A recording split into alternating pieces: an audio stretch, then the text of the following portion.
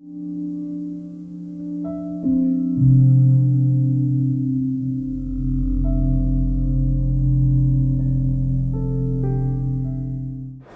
we look at Ubuntu for Android, we find that there are a couple of solutions already available in the market, most notably being Motorola's Webtop OS. So how different is Ubuntu for Android from those solutions?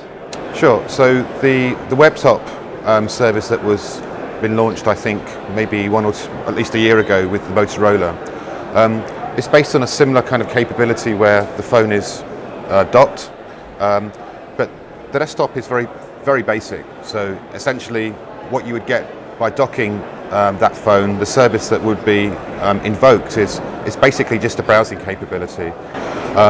With the Ubuntu for Android solution, what is being made available by docking the phone onto a desktop display is an entire operating system, PC operating system, and it's based on exactly the same operating system that is currently shipped on the many millions of laptop hardware devices. So what you're getting is a full operational PC system with the Ubuntu for Android service, versus with the Webtop service from the Motorola was a very basic UI allowing you to just browse the internet.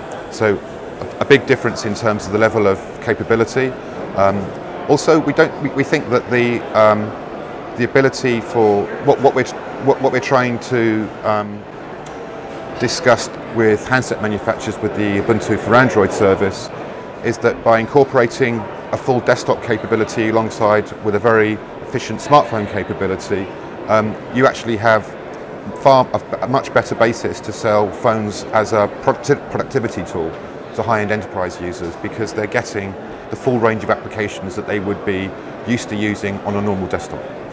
What kind of market do you see for Ubuntu for Android, especially in the enterprise segment? I think many enterprises will look at this particular solution and look at its advantages in terms of offering particular business users that are very mobile, that would want very easy access to enterprise applications. So the flexibility and also in terms of cost, because there's less cost associated with the solution in terms of comparing it to an expensive laptop, for example. So looking at the advantage of this solution, there is better flexibility in terms of pure mobility. There is a certain cost advantages for enterprises as well.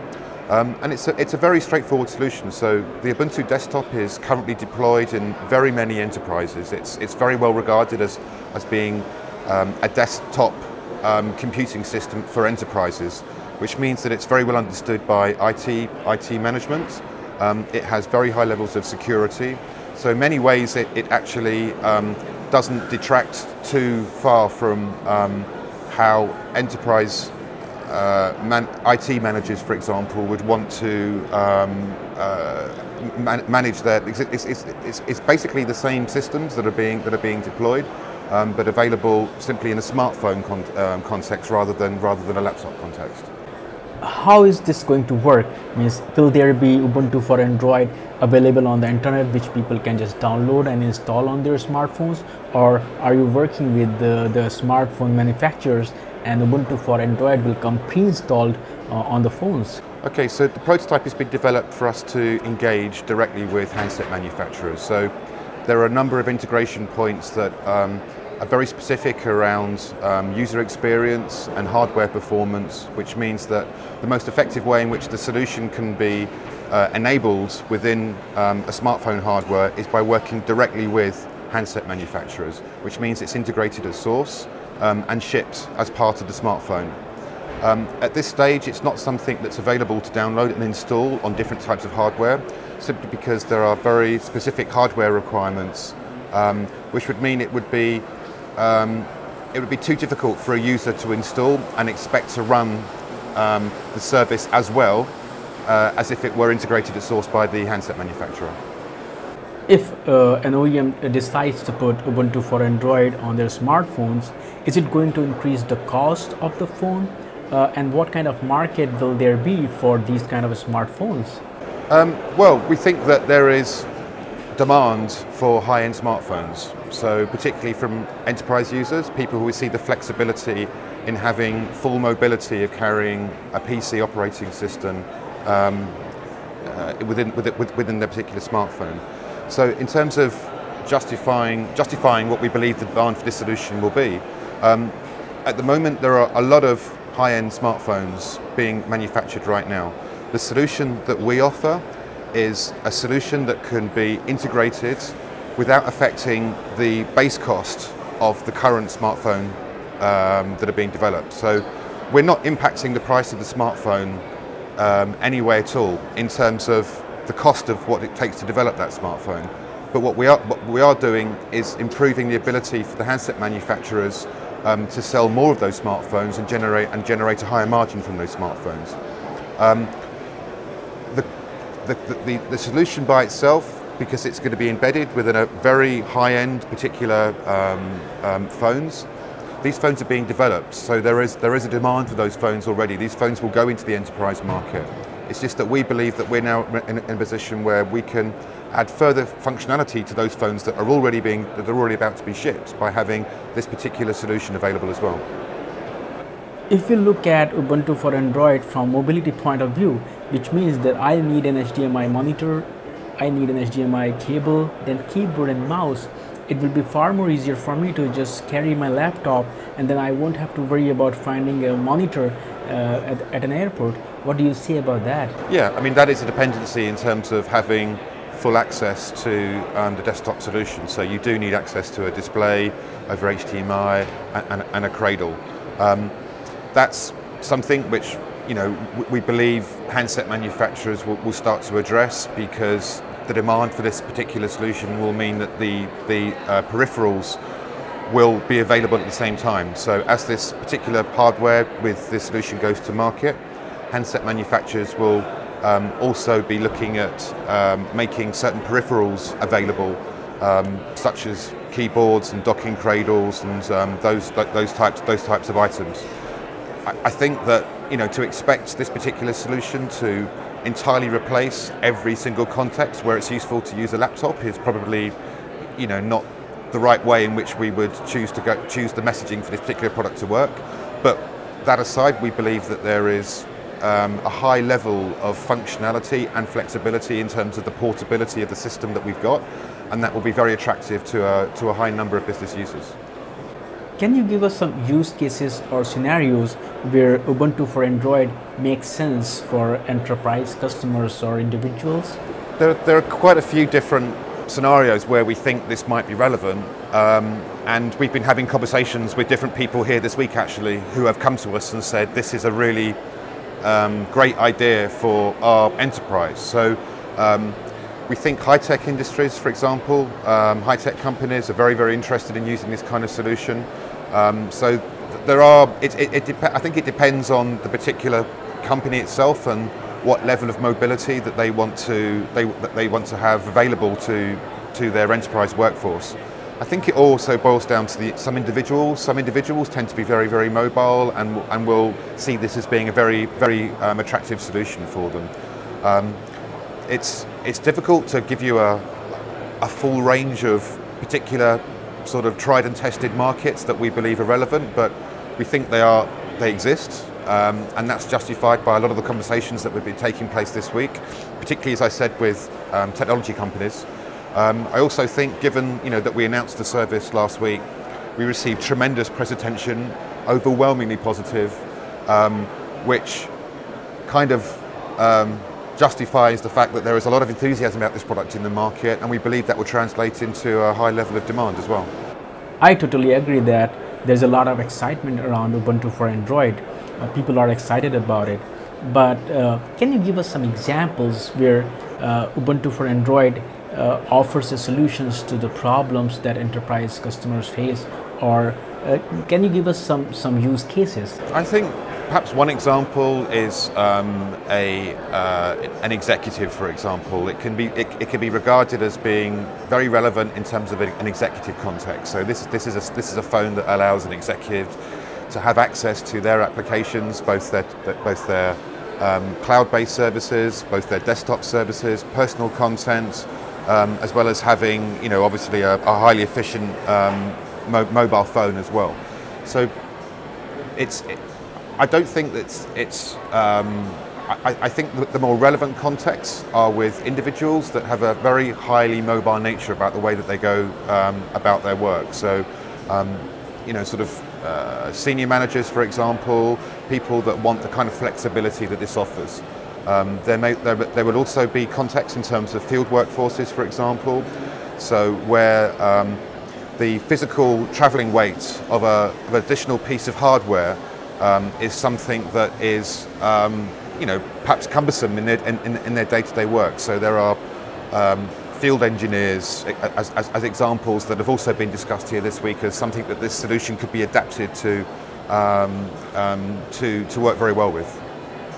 Can you tell us a bit more about how these two technologies are going to work together? I mean, you have one hardware and then you have a desktop OS which is Ubuntu, and then you have a smartphone OS which is Android, and they will be working together and they will be running on the same processor and the same hardware at the same time. So can you explain how these two technologies work together? Okay, so we have fundamentally we're integrating it in two levels. So the Linux kernel on this particular smartphone, for example, is obviously a Linux kernel. Ubuntu is the most popular Linux desktop system. So there is a capability at the Linux level that enables us to work with the kernel and establish what we've called a shared kernel architecture. So the kernel is able to run both an Android phone system and the Ubuntu operating system at the same time. So there's no virtualization taking place. This is natively two OSs running at the same time, and that's fundamentally achieved through working directly with the Linux kernel itself. As we start to work with handset manufacturers, we're in a position to select the most effective kernel that's relevant to run both solutions as efficiently and as performant as possible. And that's based on the fact that we have a kind of merging taking place between a Linux phone operating system and a Linux desktop operating system. So that's the first fundamental element in terms of how the technology works. In terms of the services, as well as having the Ubuntu desktop running, as we saw, fully fledged on the desktop with the same level of the services that you would expect from a normal Ubuntu release. We've also established a number of integration points with the Android applications. So the Android system itself is completely independent of the Ubuntu system. We haven't worked on the Android system at all. We're just taking available APIs that are available from the application layer within the Android services, such as the dialer, the address book, the email clients, the music player, and many others. And we're integrating them to make those services available in a pure desktop environment. So, and the user interface that we've used are standard desktop applications. So the email client I showed you is a desktop email client that has integration and synchronization with the Android email client. So it's those two levels of integration that we've used to fundamentally build this solution. One curiosity that I have is, are these two systems running at the same time? If yes, what kind of impact it will have on the battery life or the user experience while a user is using Android? And what happens when the phone is docked and then undocked? When the phone is as a mobile phone, it's obviously running Android. Ubuntu is not running or having any impact on either the battery life or the performance of the smartphone. So to stress again, the solution we delivered does not impact or encroach on the Android system at all. So when the phone is undocked and used as it should be, a mobile phone, there is nothing impacting the performance or the battery life of that phone itself if it has the Ubuntu for Android solution embedded within it. When the phone docks, the cradle itself is powering the phone. So again, battery life is not affected in terms of that particular, in terms of docking to the phone. Obviously in a desktop experience, we see a number of, you can expect power to be available. it's quite reasonable to expect that, you know, when you're docking a phone, you will have power available to the phone. So there's no performance issues in that respect. In addition to that, as I said, when the phone's docked, the phone starts to boot and run two operating systems, both running concurrently, independently of one another. And the Android system is entirely functioning as it was before. So all the phone services, all the Android services within the phone system are still very much in operation. It's just that the performance, the power of the phone is now focused on the desktop use case, because it's reasonable to assume that when someone's docked the phone at a desktop, what they want is a desktop experience. And so that's when the Ubuntu operating system takes precedence, if you like, in terms of access to services. I noticed some Android applications when the phone was docked. So does that mean a user will be able to use Android applications while the phone is docked and you are using Ubuntu? So another element that's integrated within the service is full access to Android applications. So within the application lens that I showed you, there was it's a dedicated category purely around access to Android applications. So you could use Maps, you could use any Android application that's on the phone is accessible through the Ubuntu user interface. That also includes applications that have been downloaded by market. So you could play Angry Birds on your desktop if that's something. There are different gaming contexts that are available. It also means that as this service starts to become better known in the market, Android developers can develop their applications for particular uses in the context of a display user interface. So they can start to engineer a more richer experience into their applications, because they know that a proportion of the downloads will be relevant for both a smartphone form factor as well as a desktop display. So that's also something that could be encouraging in terms of the Android ecosystem. Which version of Android can run or support Ubuntu for Android? Is there any kind of dependency on a particular version of Android? Oh, so we've prototyped on 2.3, which is Gingerbread. Gingerbread is now being superseded by Ice Cream Sandwich 4.0. So. But there's no dependency on any particular version of Android, so users can expect to see this on the very latest version of Android, and that's dependent on the particular hardware manufacturer and what version they've selected to actually ship with. Is there any possibility of putting this solution on Android tablets as well? Well, there isn't any plans to put it on tablet. We have our own tablet development taking place. So we will be launching a tablet, fully fledged Ubuntu tablet working on its own operating system. We will be launching our own mobile OS system. So you can certainly expect to see this on our mobile OS once we bring that to market. But yes, I think there could be use cases in a tablet as well that we would need to think through carefully. Ubuntu is gradually becoming omnipresent. You have Ubuntu on desktop, soon you will have Ubuntu's on your TVs, smartphones and tablets, and you already have this Ubuntu for Android. What kind of integration will there be among all these Ubuntu powered devices? For example, if I am watching a movie on my Ubuntu TV and I have to go out and I want to watch that movie on my tablet without interruption, is that possible, or is it too far-fetched to think that there will be very tight integration among all these Ubuntu devices? Well, that's a very challenging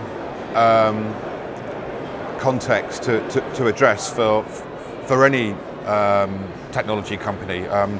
We are first and foremost a software organization, so we work with hardware manufacturers.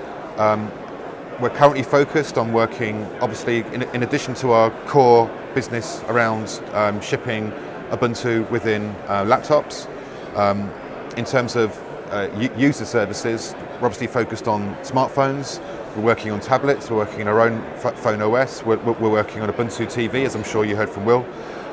How we marry all of those different services within one particular device is a very, very challenging thing to address. But what we do have in terms of advantage over other systems is that the Linux system is perhaps the most flexible and most easiest basis with which you would look to enable each of those services and support them on one device. I can't think of another system that could do it anywhere as well as Linux.